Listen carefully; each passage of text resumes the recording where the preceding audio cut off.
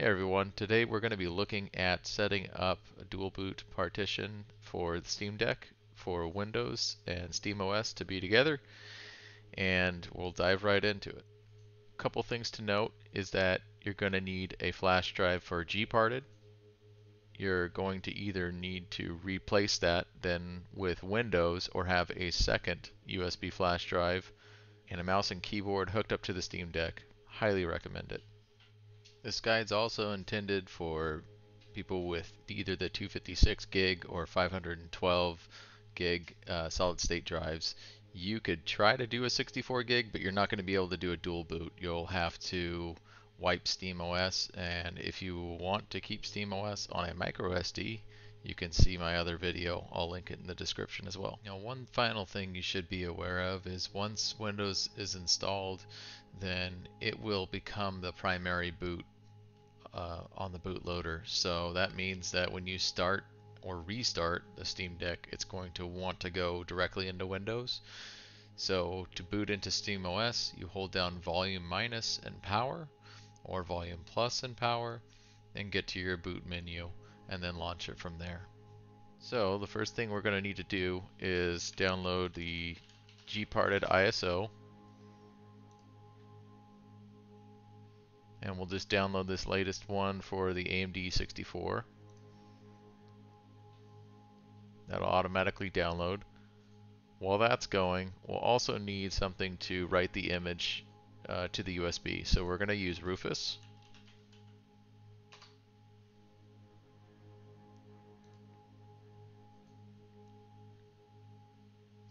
And we'll just download the latest version. Once those are both done downloading, we'll open up Rufus and we'll actually start to write the image. So once you have G-parted installed, you're just going to be opening up Rufus and then browsing here with the select button to the G-parted ISO.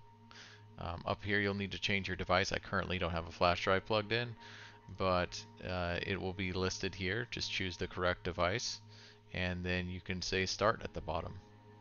Once that finishes, you'll continue on. Also, if you don't have a Windows device in your household, then you can use UNetbootin instead of Windows to write to the flash drive, and that'll accomplish the same goal for that, for both G-parted and for the Windows ISO. Okay, so switched out my bootable USB to the G-parted. Do the volume plus and power again to get it to boot up. Select my generic flash disk here.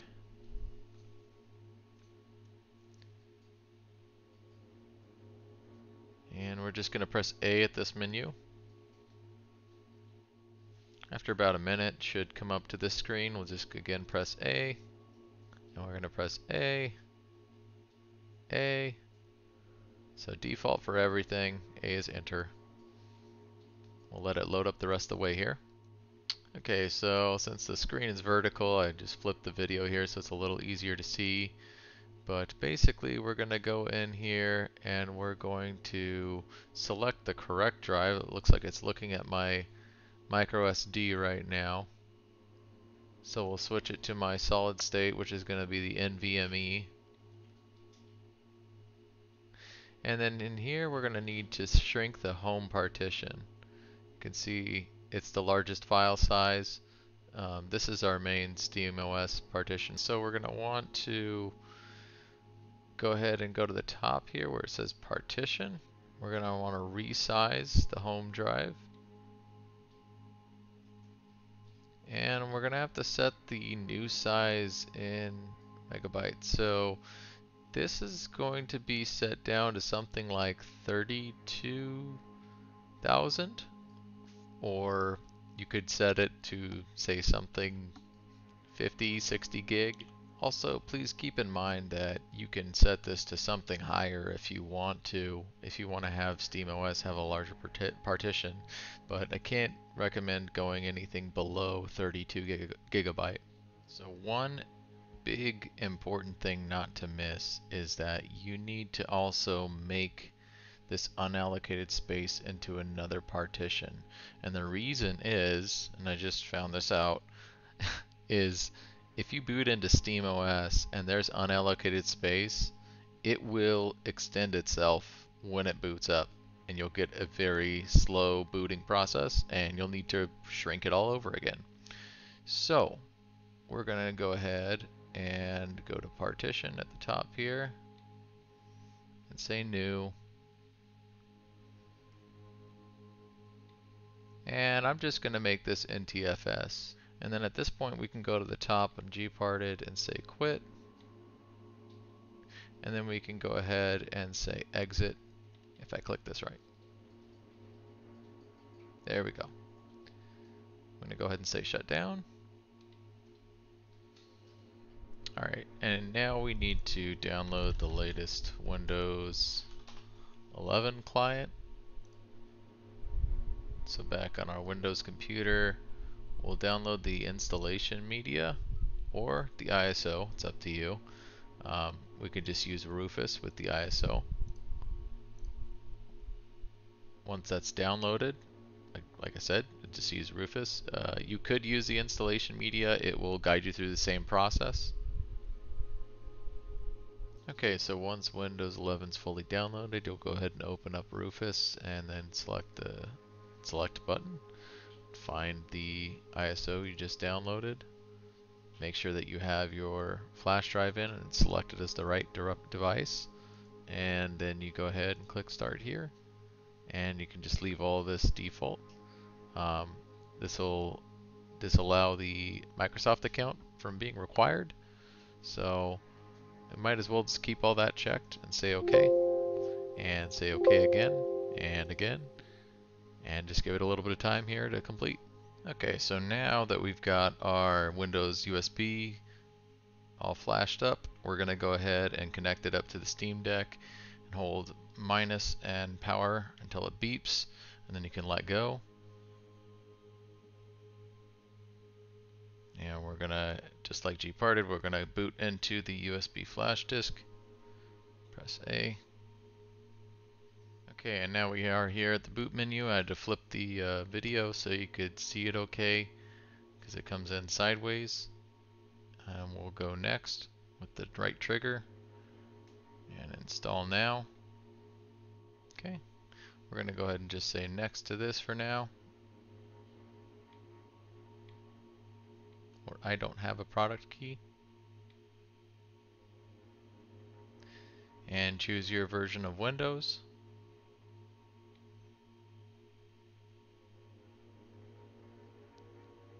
Agree to the terms.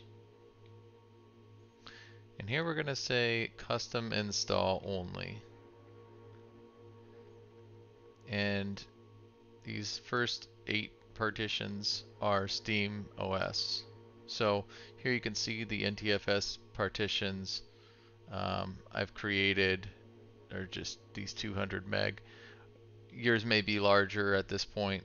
That's okay. You can just delete the 2 NTFS partitions or one that you created. And once you delete the 2, then you can use the remaining space for Windows. So you go down to the bottom where it says unallocated space, and you're going to want new, and you set the size. By default it's maximum. Just click apply, say OK. Windows is going to make its own set of partitions here. So you can see here that it's got one reserved partition and then the primary boot. So now we're good to go. We can go ahead and install Windows and we'll say next. And that's fine. We can just say OK as well. And we'll let Windows install. Okay, so once it finishes installing and reboots, it's going to take a little bit here to get it booted into Windows the first time. It will come in flipped on the screen, so you will have to switch it to landscape to get it to be viewed correctly. And from here on, you can look at Celeste Heartsong's YouTube and GitHub that has an automated setup for most of the Steam Deck stuff. And otherwise, you can use the wiki for step-by-step instruction, and I'll link that in the description as well. So I hope you guys enjoyed this video. And if you have any questions, you can talk to us at the Steam Deck Discord, and I'll link that as well. Thanks and have a good one.